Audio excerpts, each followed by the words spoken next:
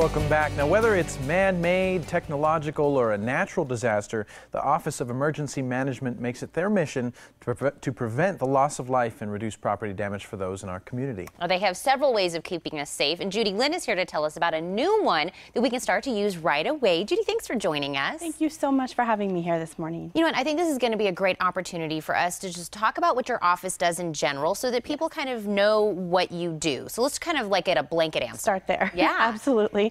So the Office of Emergency Management is kind of an extension of a couple of state offices, the Arizona Department of Emergency and Military Affairs and the Arizona Department of Homeland Security. We're your local folks to do emergency preparedness for this area. And our focus really is preserving life safety and property safety as best we can during emergencies and disasters that may affect our area. That kind of makes us seem a little bit dry. We're not really in touch with everybody, or we haven't been for a while. And so we're trying to do a better job of getting out into the community so that people know us, so that they don't just know about us when something disastrous happens, but that we become more of a partner to them all the time instead of just when they need us. That makes sense. You're trying to be a resource that they can access easily and freely, and that's why you have a cool new website. So tell us what we can expect from that. Well, thank you for bringing that up. That's very exciting for us. This has been a project about 10 months in the making, if you can imagine that.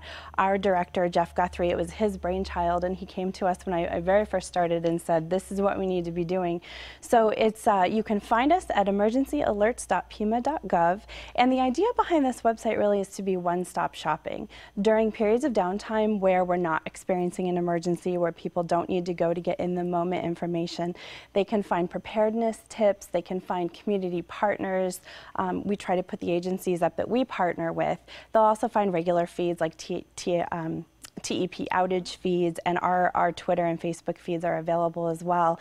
And then there's an entire contact page. So if you have questions about law enforcement or from your school district, it's a wonderful resource so that you would only need to go to one place to find this information. But the exciting piece of it, and I saw that we had the website up a minute ago, so on that very front page where those pictures are, when there is an emergency and we need to push information out quickly, those pictures will disappear.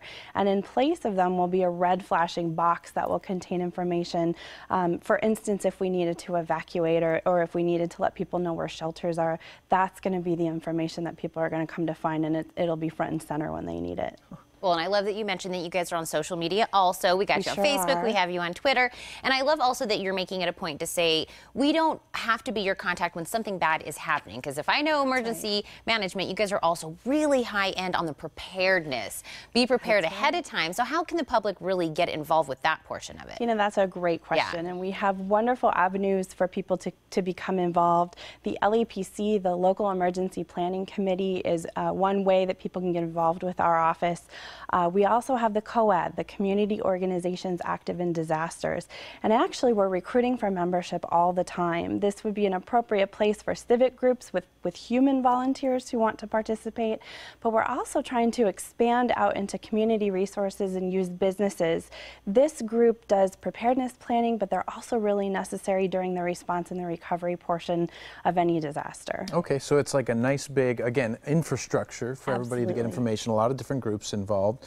Now, we live in Tucson, Arizona, and a lot of people might be thinking to themselves, nothing happens here. Aside from a monsoon and, say, a flash flood, nothing happens. So what would you tell people is important about being prepared even here in Tucson? Absolutely. I think most people think about emergencies and disasters on the scale of Katrina. Right. And though there are those types of emergencies, and we certainly are susceptible to some, like heat, if the power were to go out for a significant amount of time during the summer, it could be something similar. But an emergency really is just anything that overpowers your resources or overwhelms your resources. So for some people, that could be a house fire. That could be flooding. It could be that your children are at school and you are separated from them by a wash that floods out, and now you can't get to your kids. So those are the kinds of emergencies that we talk about, that we experience locally, and we want people to have preparedness plans, communication plans. Those kinds of things are available on that website, or they can come to us for help planning for these kinds of emergencies. Well, just speaking to you, Judy, I'm like interested and excited about emergency preparedness now, and I think that's sort of what we needed in this town. People were kind of maybe getting lackadaisical about it. So I want to thank you so much for coming on with your passion and telling us all about it. It's been such a pleasure. Thank you very much. Of course. Now, to learn more about emergency preparedness, log on to emergencyalerts.pima.gov and make sure to follow their social media accounts, and they're listed there on your screen, so take a look.